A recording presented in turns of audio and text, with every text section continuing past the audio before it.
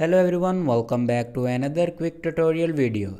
In this video, I will show you how to fix iMessages not working, toggle iMessages off and on refresh in iOS 18. So let's start the video. First of all, open settings and then scroll down in last and click on apps. After clicking on apps, you can find here messages and open it. And then you can see the option iMessages. You can turn off and turn on iMessages and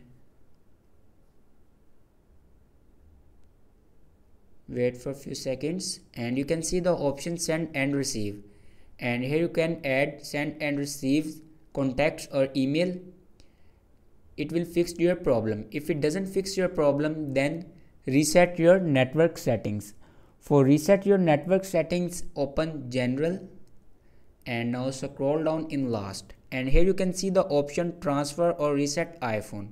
Now click on transfer or reset iPhone and then click on reset and then click on reset network settings, and here enter passcode to reset all the network settings.